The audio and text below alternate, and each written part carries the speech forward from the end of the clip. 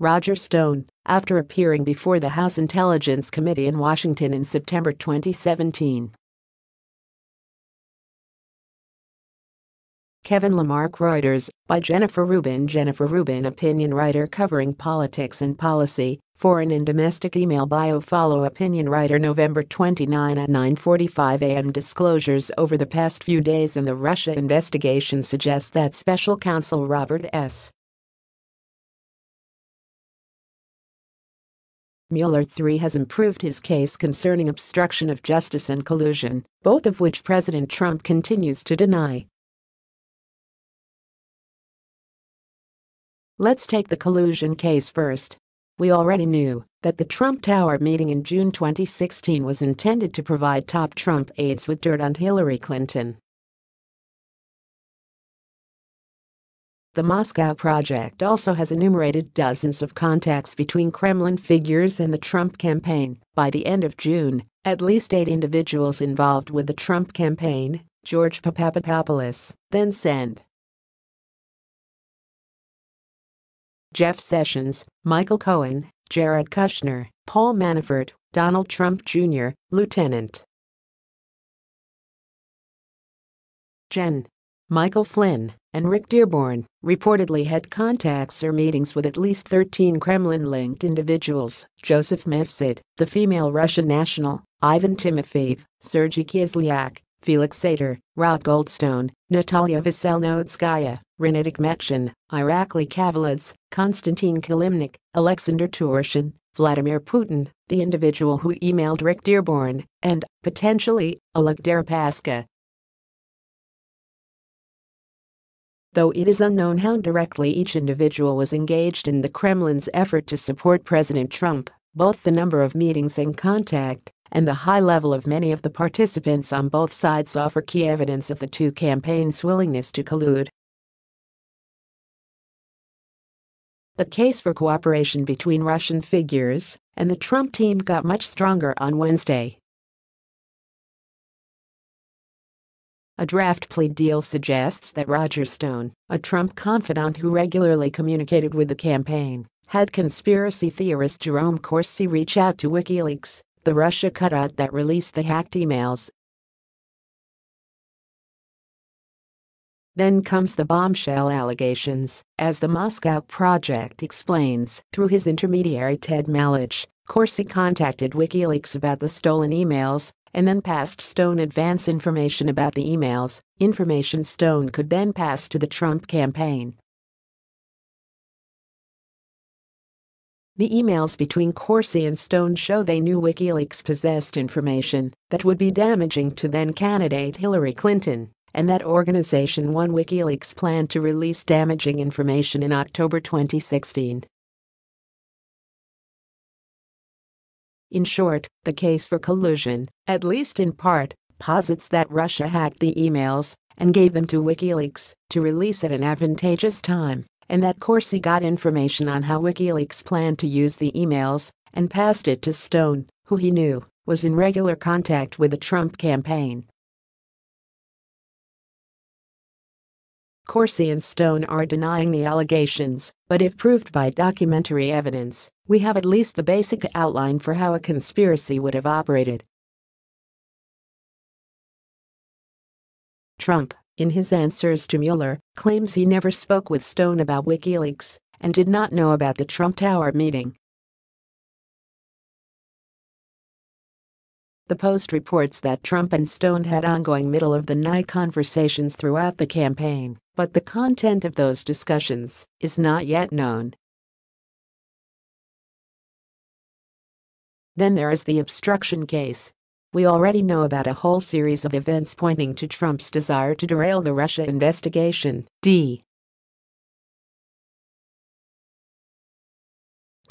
Asking then FBI Director James B. Comey to take it easy on fired National Security Advisor Michael Flynn, later firing Comey and coming up with a false cover story to explain the firing, badgering then Attorney General Jeff Sessions to unrecuse himself, ordering that Mueller be fired, drafting a false account of the Trump Tower meeting, spreading false conspiracy theories attempting to implicate President Barack Obama, working with the House Intelligence Committee to allow release of a misleading document that falsely claimed the warrant authorizing the surveillance of Carter Page was improperly obtained, and threatening to release classified information about the investigation.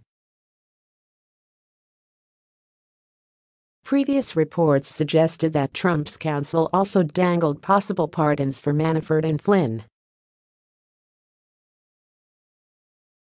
This week, Manafort's plea deal with prosecutors blew up over alleged lies about a variety of topics.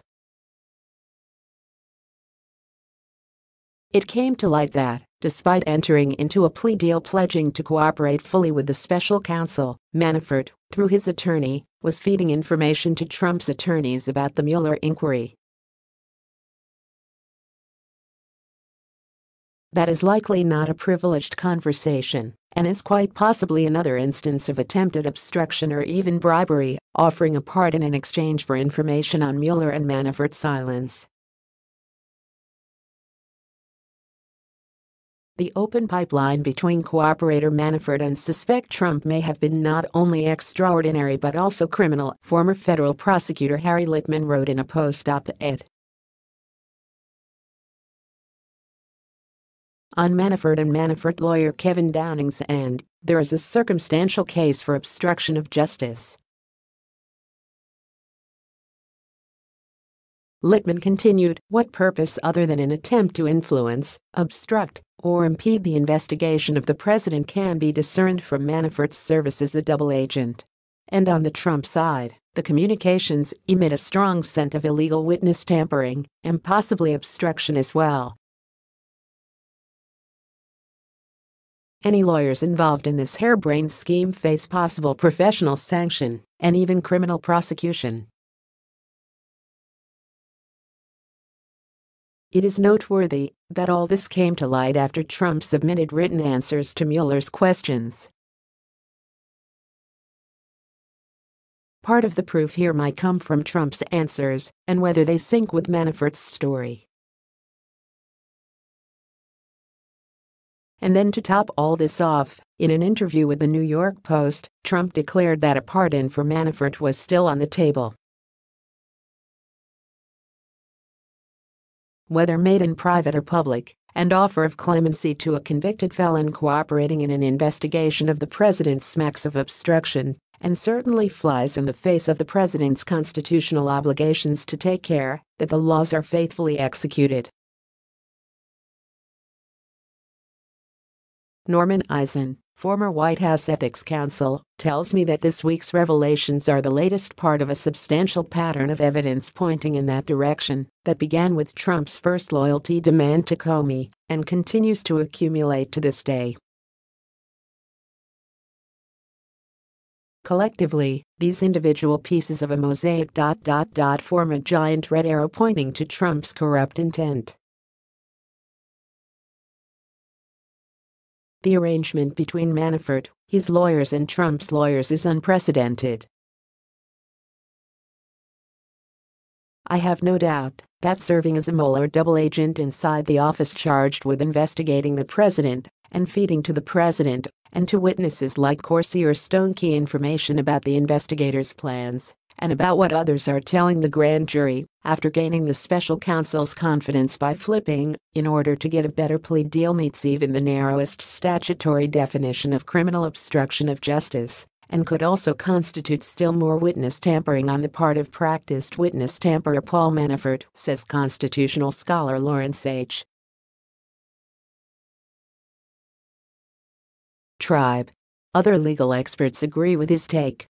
Equally significant, if not more so, Trump's agreement to engage in such an arrangement is strong evidence that he conspired corruptly with Manafort and others to obstruct justice, Tribe added.